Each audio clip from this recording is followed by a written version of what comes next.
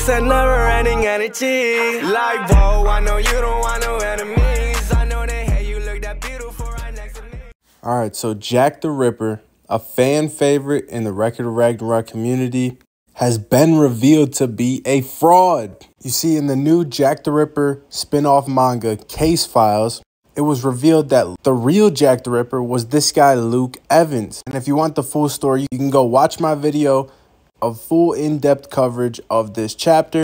But to cover it briefly here, Luke Evans was a journalist who was married and his wife cheated on him. And that seemed to be the catalyst that turned him into a psychopath with a vendetta against promiscuous women. So what he actually did is he kept his wife's hand after killing her and acted as if she was still alive and well. These promiscuous women bothered him so much that his body would have a physical reaction whenever he was near them, or even just thinking about them would make his entire body itch. So he moved on, believing that it was his mission to cleanse the world from these women and thus don the name Jack the Ripper. He is the man who is the infamous prostitute killer, the one who sent the whole of London into frenzy and fear.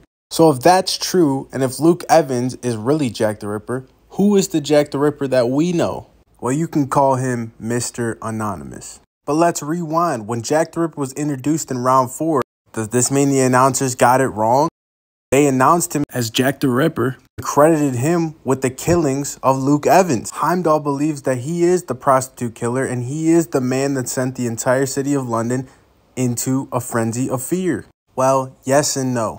Jack the Ripper wanted to be known with this name because he deems himself a prostitute killer because he killed his mom, who was a prostitute, as a child. And if you want Jack's full backstory, it is again covered on the page. But in short, Jack the Ripper's mother only saw Jack as an opportunity to marry the boy's father. Before Jack, she conceived many children, but got rid of all of them and only decided to keep Jack because of a promise made by Jack's father that he would return. He never returned, and thus that so-called love for Jack turned into hatred and scorn. And it all culminated with Jack killing his own mother. This will be important later, so take note of it. One thing about Jack is he was born with this ocular ability to see the color of emotions. So when he saw his mother's hatred, it was a disgusting color. And he sees these colors all the time on the streets because people treated him poorly all the time. And when Jack killed his mother, he saw the color of fear take hold of her entire body, eliminating all those disgusting colors and creating one beautiful color.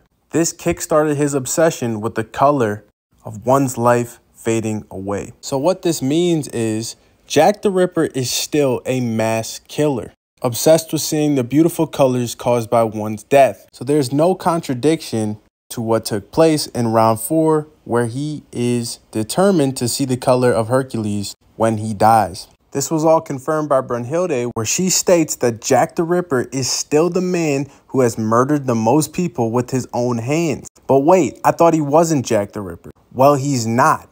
So who was he murdering? Well, as I mentioned before, Jack the Ripper sees emotions. And because of the dealings with his mom, he has an extreme distaste for ugly emotions such as anger, envy, hate, arrogance, disdain. And when he sees these emotions, he wants to free these people from their grief. The same words he said to his mom all those years ago, he will now say to the most malicious. And this all led him to Luke Evans, aka Jack the Ripper. You see, Jack was enjoying his tea one day and Luke Evans was a few tables over from him. Jack noticed he was filled with filthy emotions. This prompted him to track Luke down and sneak into his apartment, the apartment where Luke was planning on killing another victim. Jack confronted Luke and was amazed by the malice he exuded. It brought a smile to his face, and it inspired him to create one of the works of art only he can create. Mr. Anonymous killed Jack the Ripper that day, and the case of Jack the Ripper was never solved by Scotland Yard. But Mr. Anonymous was still alive and well and just getting started. Only it was not prostitutes he was after. He was after those filled with the nastiest of emotions. And in this instance, I like to call Jack the Punisher. He essentially hunts down bad, evil people. But it's not necessarily for a righteous reason. It's because Dissolving the body of those nasty emotions creates the most beautiful works of art. It also doesn't contradict him wanting to kill Hercules because, as I've mentioned before, he is addicted to seeing these colors. Just because he usually kills bad people doesn't mean he would pass on the opportunity to see what it looks like to kill a god. But what it does mean is that Jack the Ripper is not pure evil in the sense that we were led to believe. A lot of people won't like this, but I think that the foreshadowing is there. He was always portrayed to be happy, even in the midst of struggle, a kind-hearted soul, and even when he killed his own mom, he believed he was doing her a favor by ridding her of those nasty emotions. And after killing Hercules, you can see he was visibly shaken up. When asked by his Valkyrie, how does it feel to kill a god?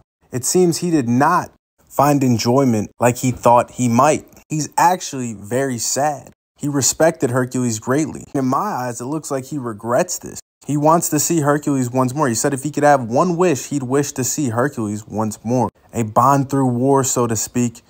Hercules became a respected friend that he had just slain. You see, there was no beauty in killing Hercules because Hercules' color never wavered. He was truly a great man, and he had no regrets or anything to fear. There was no filthy emotions to be rid of. The only thing lost was the life of a great man. And knowing all this information now really makes this scene hit differently. The scene of where Jack the Ripper is leaving the arena after the fight, and the crowd is casting stones upon him, screaming at him, surely showing a sea of negative emotion. All Jack can do is pick himself back up and continue moving forward.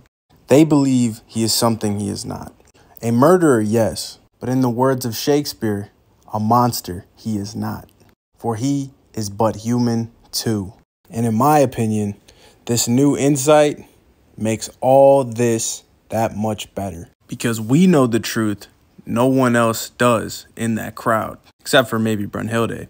In my eyes, this enhances the Jack the Ripper we know and love. But what do you guys think? Let me know in the comments below. Make sure you hit the like button, subscribe, share with a friend, and I'll see you guys in the next one. Peace. She don't do it with no hands, she a master. If they question how I get it, I got answers. Like, well, she got me tripping like